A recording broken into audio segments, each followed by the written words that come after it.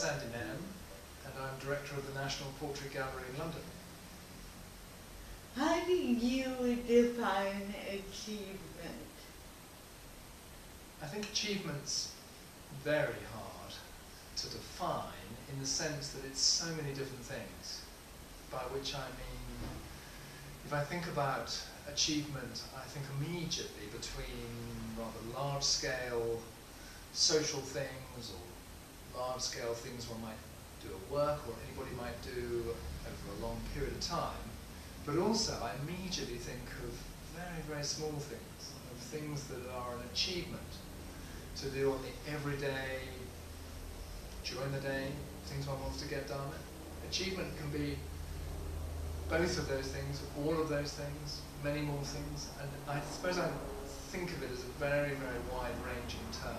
I come from very conventional, very, very supportive, middle-class, professional background. I was therefore very privileged.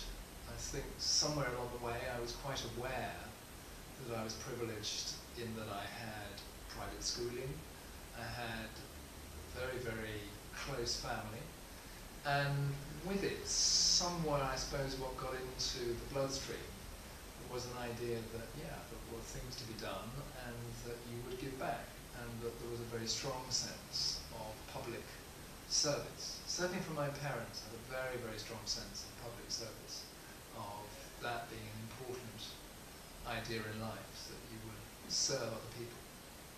I mean, some of it is happenstance. Some of it is the delightful fact of things being in the right place, or me perhaps being in the right place at the right time. I was very lucky. I had opportunities when I was young to start working in the art world, to start working in galleries, to start thinking about cultural work. Also, I suppose I started with a very strong engagement with artists. I mean, more than anything. Certainly when I was a student and in transition from a student beginning to think about employment or beginning to think about being able to do something that one might be paid for. The idea that one could work with artists was certainly very inspiring, and still is. I still think of the opportunity to work with artists as something particularly special. I guess I now have a transition between thinking about that idea with artists, but also knowing, certainly running the National Portrait Gallery, that this last year we had 2 million visitors to the gallery, and thinking about how I can serve all those people, even if it's not individually, is something really, really important. The situation with Turner paintings, this is when I was deputy director at the Tate, and these were two very important late Turner paintings that were lent from the Tate to a gallery in Germany. And they were on loan in 1994 when they were stolen. It was terrible. It was just an awful thing. They were stolen in a raid in the night. It was not a continuous search, and in fact for all the early years, the work was being done by the German police and by the kinds of investigations that you'd expect.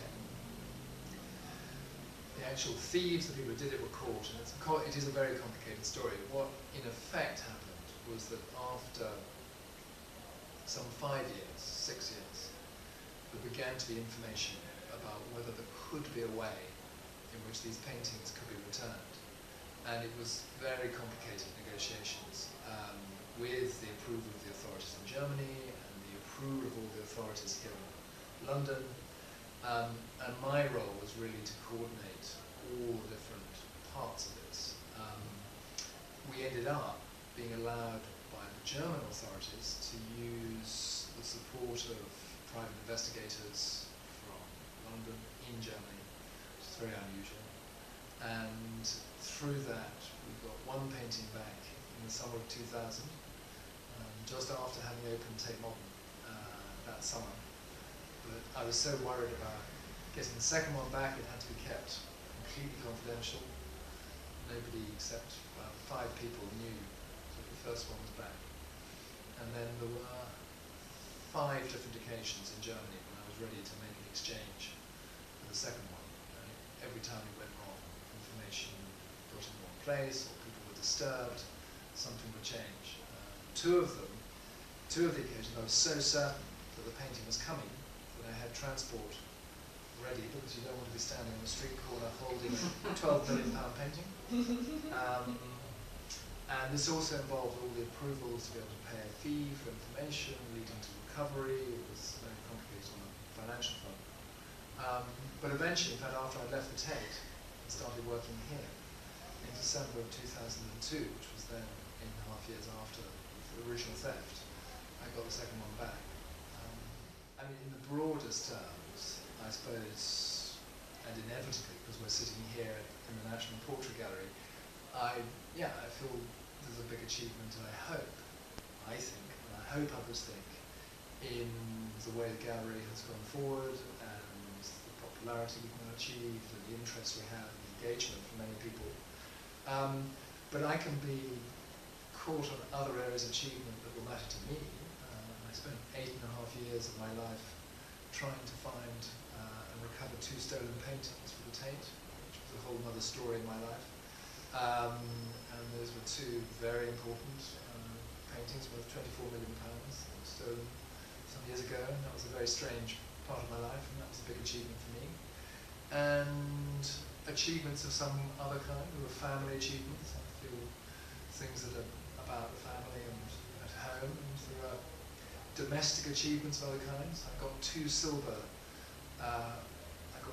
awards for making marmalade this year. I'm very keen on making marmalade, so I was very pleased about that. Next year I had to go gold.